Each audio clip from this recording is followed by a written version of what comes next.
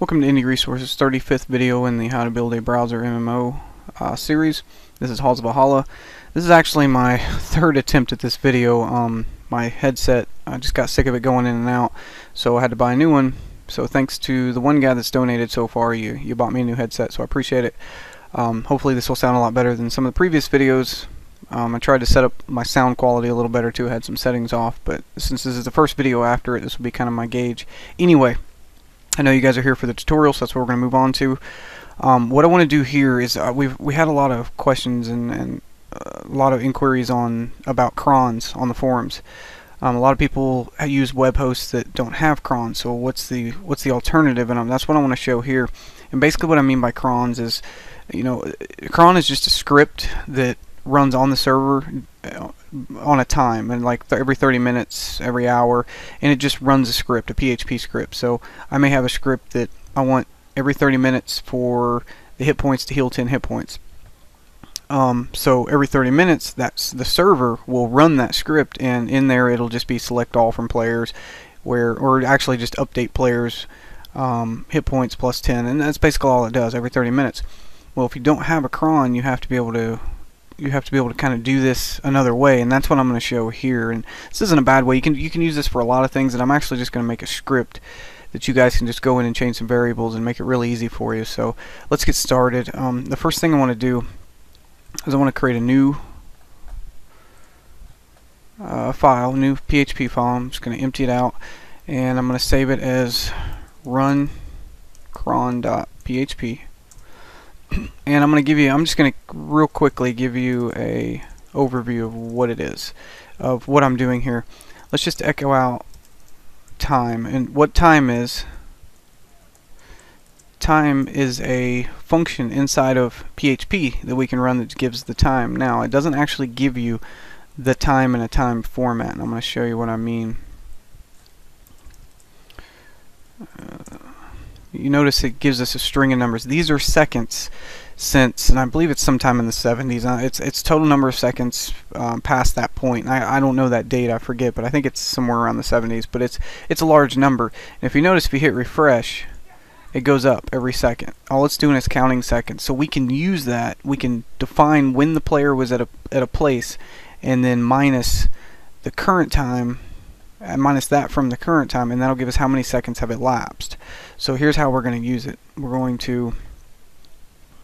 actually going to change this, and what we're going to do is we're going to create a variable current time equals, and then just the time function. That'll give us the current time that we're working on right now.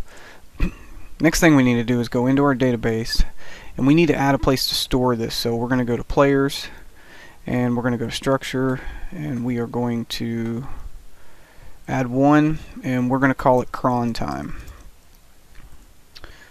And it's going to be an integer, and I believe it's about 10 digits, but I'm going to go 11 just to be safe. You don't have to go more than 11, because I think it'd probably take 50 years before it ever changed. I'm not sure, before it ever got large enough to not fit in 11. Actually, probably more than that. It'd probably be quite a bit. So I would just leave it there. Unless you plan on your game to go for 1,000 years, I think 11 will be safe.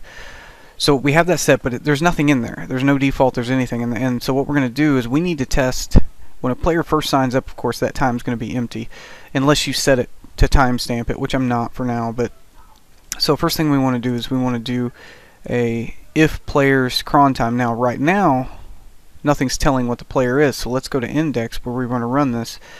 And let's require it right here after the player's query has been done. Let's do cron. Oh wait, run cron. Whoops.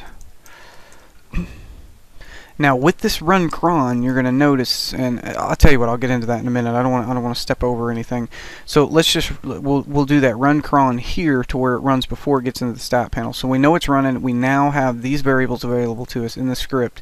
So now we can do our player, and because of the way this game is set up, you've got indexes always run a lot, so you can just store an index. But let's say you have a more combat based game where they're spending more time on the combat.php page, you might want to include it in there just so it updates in there as well whenever they hit that page, instead of just being index.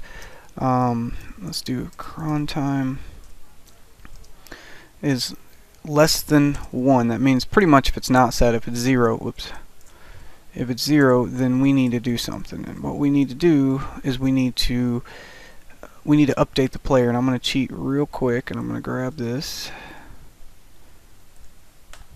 I'm going to come back here, and I'm going to paste it. And basically we're just going to change this to cron time to equal current time. So we want to set that variable to the current time. And that looks pretty good. So that's gonna set it, and pretty much we're done. We don't want to run the rest of the script because we know there's nothing to check for. So what I'm going to do is I'm going to put in an else here. Okay, so in the else let's go ahead and test what we have right now real quick. So let's go back out. Let's go to our index, and this should actually set our time as soon as we go to it. So it ran. We don't see nothing. But let's see what we have in our players now. And you can see it set the time. And if you notice that 123, if I hit refresh, it should skip over resetting it, and it should stay 123. And if we go back to players and we scroll over, 136, it actually set it. So let's try that again. Did I mess up my code somewhere? 147, yeah. So let me look at my code real quick. Not there. If cron time, oh, there's the problem. Bam, forgot my 3. So if we now check it, it should remain 147. Refresh, refresh our player, and it's remaining 147. Now how do we use this? Now let's add to it. Else let's say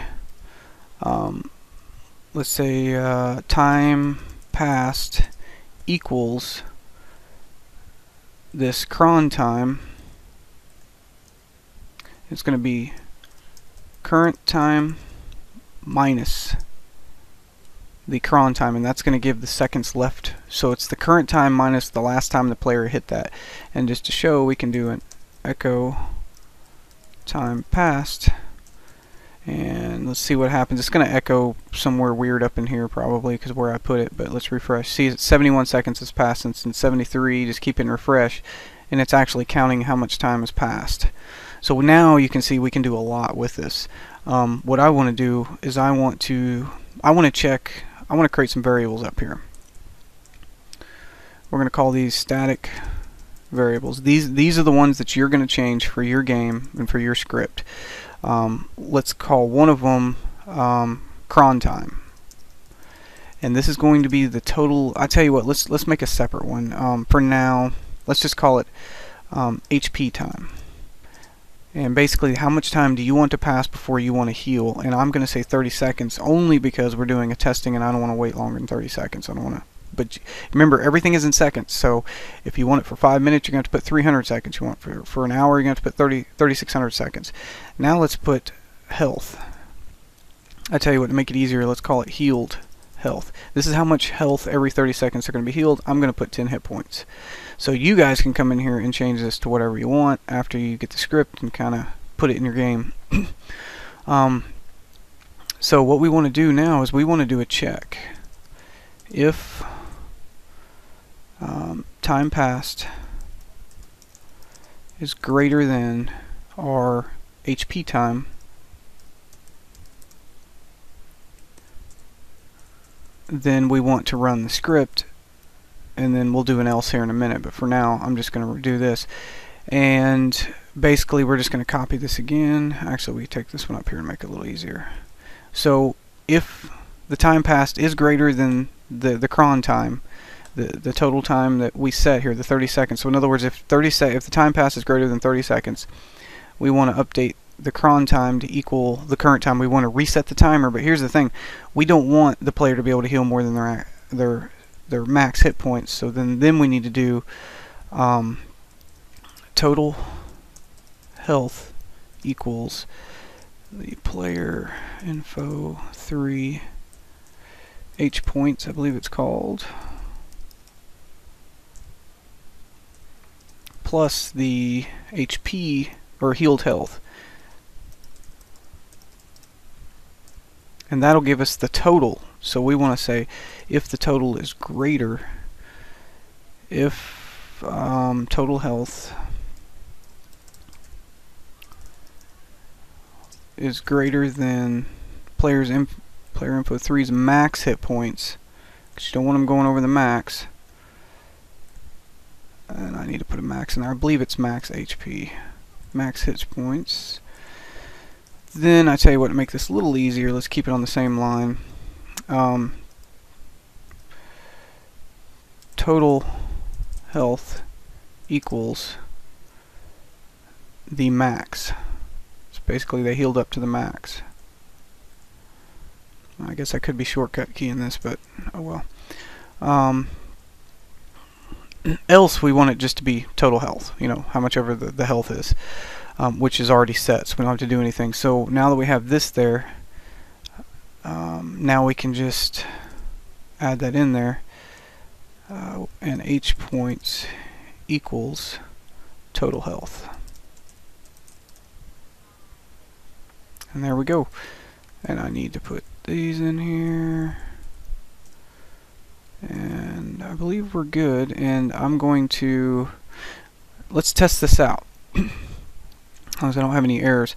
So right now my hit points, you can see where the green marker is, and I'm hoping this gives me enough to show it. I don't know how many hit points I have, but so when we refresh, we know we're over 30 seconds. So let's hit refresh. Oh, we got something. Undefined max hit points. Yeah, I kind of figured, what's it called? It is max HP. I don't know why I named it that, but